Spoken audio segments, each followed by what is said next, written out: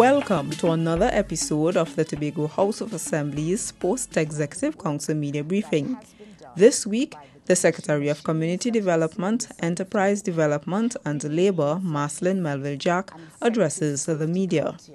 Let me begin with the OSH department, which is Occupational Safety and Health. They would have celebrated OSH Week 2018 from the 23rd to the 27th of April 2018. And this year, the World Day for Safety and Health at Work was celebrated on the 28th of April. The theme set by the ILO was Generation Safe and Healthy. And this year's focus was a joint campaign to improve the safety and health of young workers and to end child labor. The campaign aimed to accelerate action to achieve sustainable development goals of safe and secure working environments for all workers by 2030 and ending all forms of child labor by 2025. So in Tobago, the OSH department within the division conducted several activities to commemorate NOSH Week. And this was done over a 2-month period. Some of the activities in which they engaged were that of educating the young and adults in OSH at the workplace. They created greater awareness throughout the Tobago House of Assembly and the Tobago community. They increased the knowledge of OSH among employees so that they were able to initiate corrective actions on identified hazards. Together, they were able to achieve an overall improvement in ensuring that divisions were more OSH compliant in conjunction with the OSH Act, Chapter 88.08. They were also able to positively build and maintain an effective safety culture throughout the divisions of the THAs. So these activities were varied. The first activity was that of a secondary school caravan. 7 schools were visited.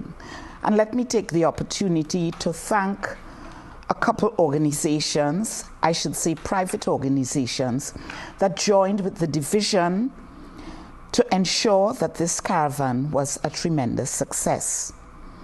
The Trinidad and Tobago Police Service, the Fire Service, COSTAT, Cipriani Labour College, and the Labour Department within the division.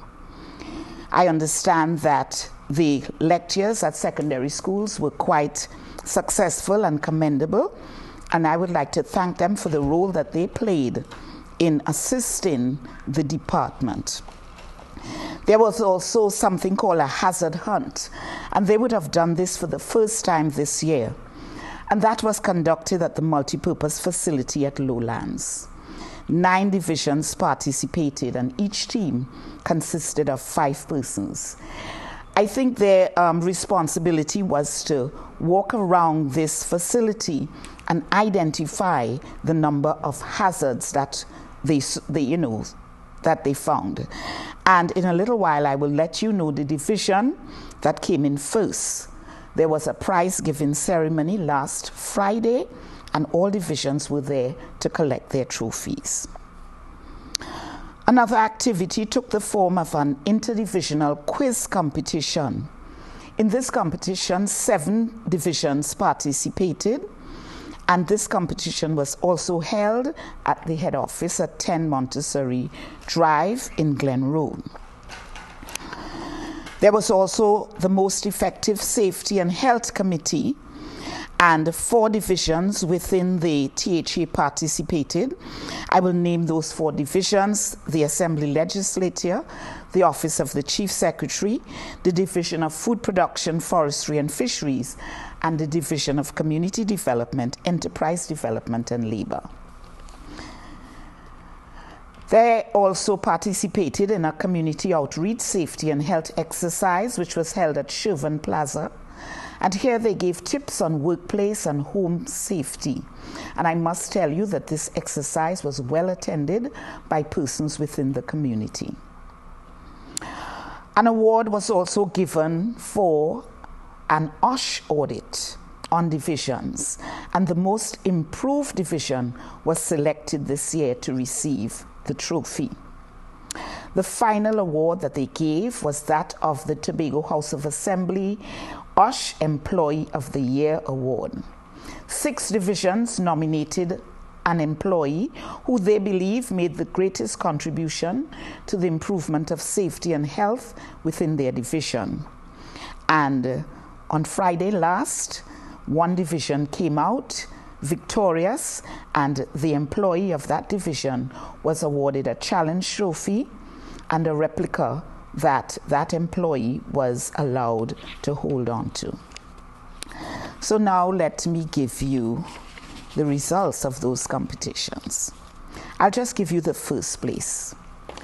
So, in the hazard hunt competition, which was held at the Lowland Multipurpose Facility, coming in first was the Division of Food Production, Forestry and Fisheries. In the quiz competition, coming in first was the Division of Community Development, Enterprise Development and Labor. And the individual who answered the most correct questions was Ms. Nadira Green, who also received an individual trophy. The most improved division, as far as the OSH audit was concerned, was the Assembly Legislature. And receiving the OSH Individual of the Year Award was Mr. Garnet Woods of the Assembly Legislature. So I want to congratulate all the divisions that participated and helped us to make this competition effective. And I can tell you that OSH committees are located in every division within the THA, and their responsibility is to ensure not just that the employees are safe, but that the facility itself complies with that of OSH standards. So congratulations to the outstanding work that has been done by the Department of OSH, Occupational Safety and Health. I now move to another department that can be considered controversial at times, but in whom I have the greatest confidence that the work that they do and the work that they continue to do will redound to the benefit of all of Tobago, and this is the CEPEP department.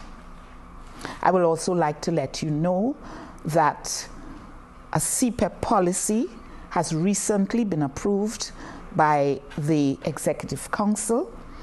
My understanding is that there was no clear-cut policy in place before, and we are very pleased that we are now able to produce a policy guideline so that workers within the department can now understand the context in which they are to work.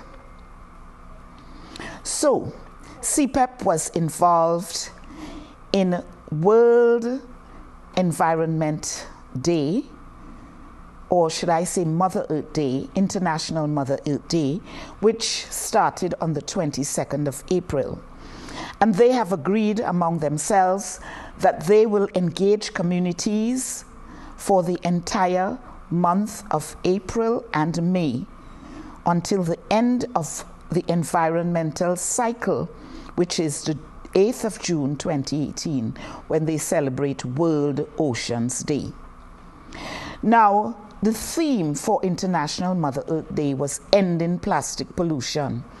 And we would realize that this is very topical, because my understanding is that even now, some of the supermarkets in Trinidad have already started reducing the amount of plastic that is produced, especially in the plastic bags that they give to their customers. So here in Tobago, we are taking up the mantle, and CEPEP is starting by using a competition that will help us to end plastic pollution. This theme is also consistent with all the other themes of major environmental groups, and CEPEP will commemorate this on World Oceans Day. And the theme for World Oceans Day is Prevent Plastic Pollution and Encourage Solutions for a Healthy Ocean. So let me go into a little bit of what we can expect. CEPEP proposes to intensively engage the Tobago community in Earth Day activities from April 22nd to June 2018. And this will include community consultations, a plastic prototype competition, and a slogan competition. But it will not end there. I want to propose that CEPEP will partner with the Division of Infrastructure, Quarries and the Environment, in particular the Environment Department, to engage in the removal of waste, in particular white waste, to ensure that our environment in Tobago lives up to all that we expect it to be when we talk about being clean, green, and serene. So communities would be encouraged to support the adoption of the global framework, and that is to regulate plastic pollution. So while we educate and we mobilize, we want to activate Tobagonians to control the use of plastic. And, you know, even though they cannot immediately eradicate the use of plastic, they will be engaged in activities where they will reuse plastic in such a way that it does not end up into our landfills and create the kind of pollution that takes a very long time to eradicate. So in alignment with the CEDEP's policy, which is the preservation of the environment and a better standard of living for its people, this initiative is aimed at promoting environmental and climate literacy, heightening civic engagement, entrepreneurial spirit, and personal responsibility at the community level. So the project will be geared at facilitating and promoting the process for Tobagonians to take personal responsibility for plastic pollution by choosing to either reject, reduce, reuse, or recycle plastic as effective strategies. So CEPEP will engage the local population on creative methods to end plastic pollution. And through these efforts, it is hoped that we would encourage the community as a whole to support the adoption of the global framework to regulate plastic pollution. We will help to spread awareness about the hazards of plastic pollution on the environment.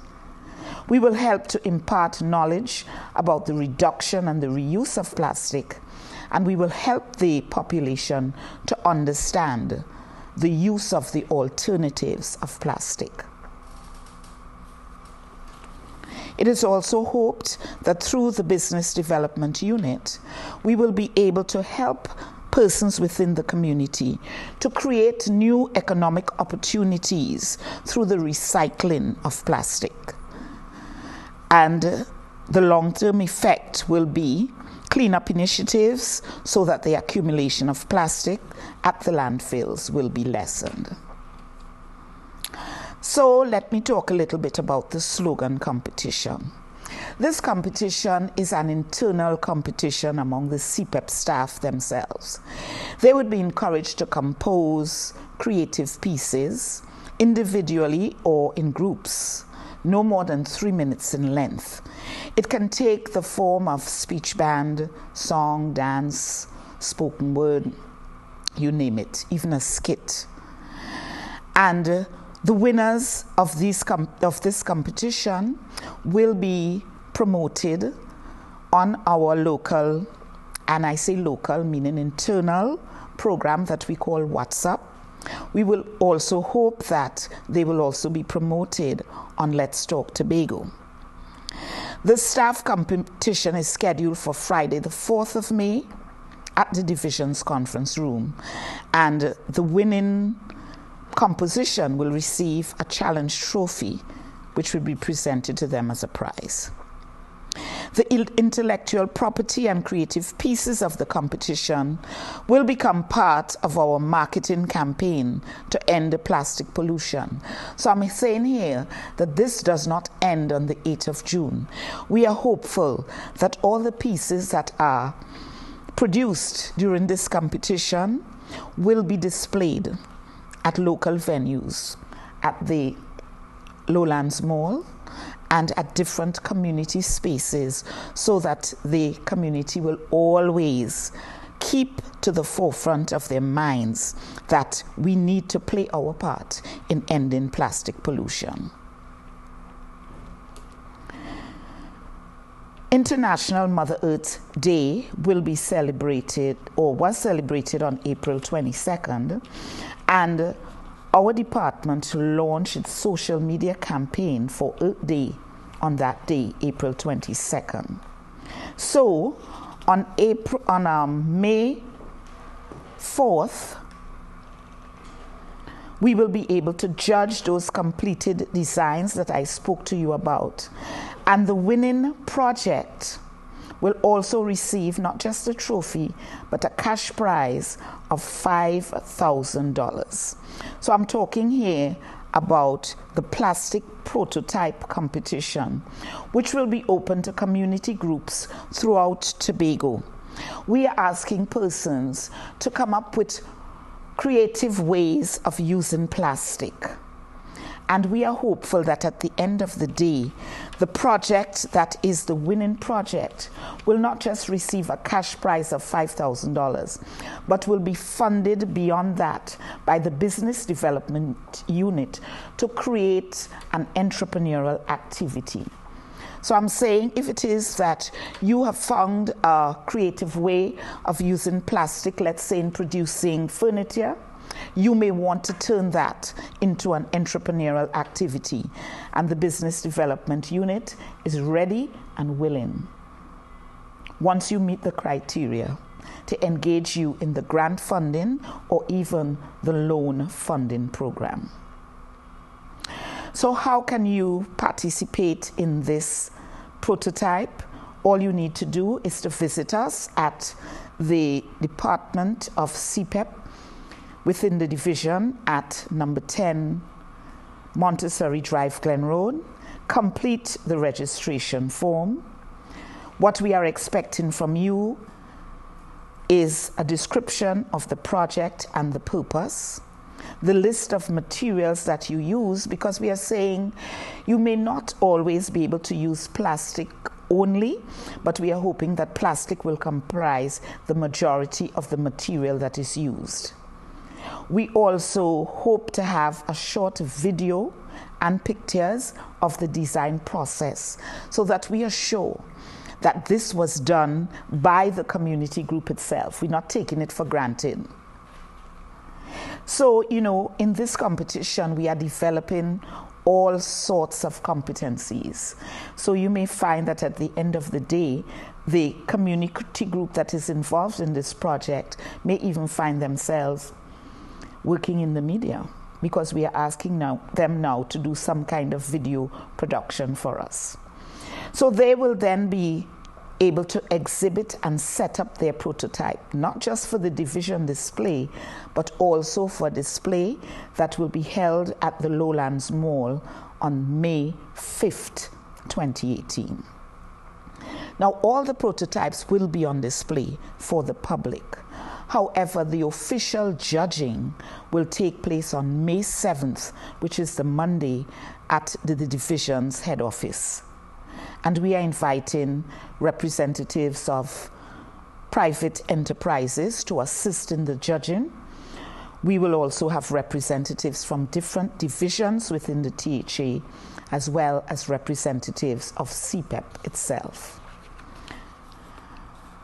So, ladies and gentlemen, I am excited about what we propose to see coming out from the communities as far as this project is concerned. And I am certain that given our concerted efforts and the mandate to CEPEP to ensure that our communities remain not just clean, but green, will help us towards ensuring that the community of Tobago and all of Trinidad and Tobago eventually becomes free of plastic pollution. And our main focus in these initiatives is partnerships and collaboration. So we are saying here that CEPEP cannot do it alone. They would create the kind of excitement within the communities that will make even persons within the communities want to engage in projects like these themselves. So again, I want to congratulate CEPEP for their initiative, and I want to encourage all community groups throughout Tobago to engage in this process, participate in the competition, so that we can reduce pollution and illegal dump sites, not just within our communities, but throughout the beautiful island of Tobago. You mentioned a policy, CEPEP policy. Mm-hmm. Can you give us any insight into what the policy speaks of, what direction this policy wants to take CEPEP in? Okay. Now, we all remember that when CEPEP came into existence, it was not meant to be a job, a permanent job. It was supposed to be temporary relief for those persons who may have been socially disadvantaged or those persons who were unemployed, primarily women. But over the years, it has taken on it has become a creature of its own, in that we have persons who are employed for, I want to say, as long as the program has been in existence, which at this time is about 16 years. So it is proposed that this function will no longer run for that long term. We are hopeful that by training the persons who come into the program, we will empower them so that they will be able to leave the program at the end of or before 3 years. And they can then become entrepreneurs on their own, or they can find themselves with the kind of capacity that will allow them to find long-term employment elsewhere. It also speaks to participation of the employees within CEPEP in private enterprises as well as in other divisions throughout the Tobago House of Assembly, wherever the need exists for landscaping duties. And it is hopeful that this will help us to save some of the money that we are expending on landscaping duties even now throughout the Tobago House of Assembly. Because you know the challenge that we have in finding funding to keep this program running. So this in itself would help to generate the kind of income that will keep the program running for those persons who will always be disadvantaged. We can't get away from it. Throughout the life of communities, there will be people who will need this kind of help. And we want to continue to offer this kind of assistance, but we would want people to move out so that others can take benefit of it. So those are two important points. The division will now be enforcing a 3-year tenure for participants in the program. And that will be effective from 2019. We are putting things in place towards that. Thank you very much. Secondly, in the plastic initiative, you spoke about white waste, targeting white waste. Yeah. What exactly is white waste? So we are talking about things like the refrigerators and the microwaves and the washing machines that you see on the side of the road. We believe that if CEPEP partners with the Division of Infrastructure, Quarries and the Environment, as well as the Division of Health, for want of a better word. We together could ensure that this pile-up on the streets within communities become a thing of the past. Because CEPEP, in their duties, they can take away some forms of bulk waste from communities. And then you find that the environment, they have a similar program. Health also, they would do a similar function primarily at Christmas time. So we are now of the opinion that all three divisions can come together and work this program in such a way that you would not see white waste on the side of the road for long periods, because CEPEP works within the community. And the kind of information that is required and the kind of equipment that is needed to get rid of the waste, once we come together, it can be done sooner. Thank you for staying with us for the Tobago House of Assembly's Post-Executive Council Media Briefing for the week ending April 28, 2018.